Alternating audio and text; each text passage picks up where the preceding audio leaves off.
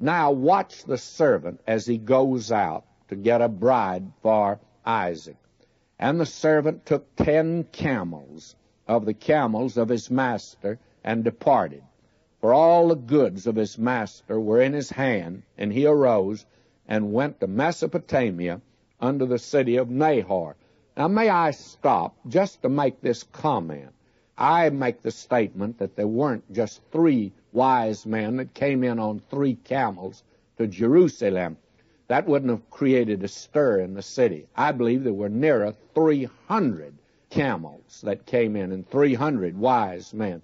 And the Scripture would seem to bear that out. There's no number given, of course. The number of gifts, that is, the kind of gifts, 3 kinds of gifts. But that doesn't confine it to 3 wise men. But you'll notice here, even the servant that's going to Mesopotamia to get a bride for Isaac, he takes 10 camels along, and that means somebody had to ride them. He took along quite a retinue of servants. Now, notice what he does. He says here, and he departed, for all the goods of his master were in his hand. In other words, he had charge of all of the chattels and all the possessions of Abraham. And he arose, and he went to Mesopotamia unto the city of Nahor. And he made his camels to kneel down without the city by a well of water at the time of the evening, even the time that women go out to draw water.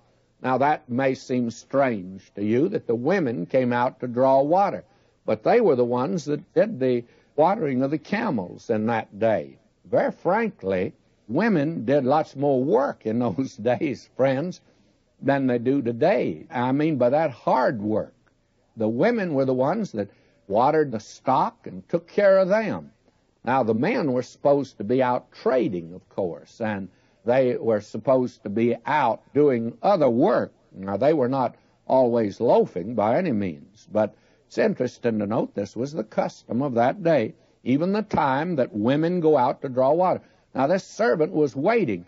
It was not the proper thing for him to water his camels, a stranger, before others came there that lived in that community.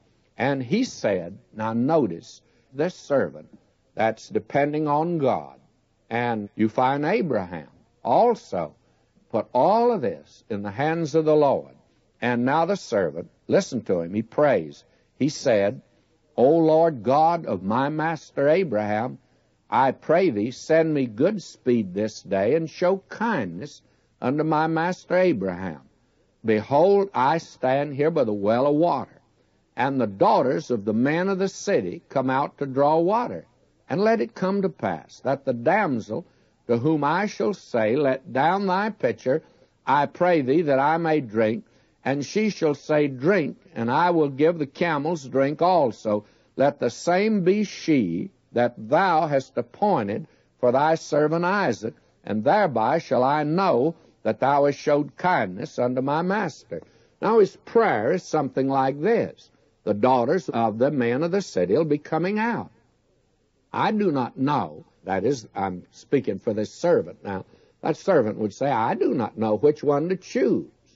And so it's just left up to me, pick one of them. Now I pray that the one that I pick might be the one that God picks. In other words, he calls upon the Lord to lead him in making the right choice. Now, who do you think he's going to pick? Well, he's a man. He's going to pick the best looking when it comes out. And you can be sure of one thing, Rebecca was a good-looking woman. We need to emphasize that today. The Puritans had an idea that beauty was of the devil. Well, the devil is beautiful. He's an angel of light, by the way. But he doesn't have it all. God, after all, is the creator, and you've never seen a sunset or looked in a beautiful flower that he didn't make it. And he makes women beautiful, and there's nothing wrong with that. And this man's going to pick the beautiful one. He'd be a pretty poor servant if he didn't, I'll say that, and I'm sure he picked the best looking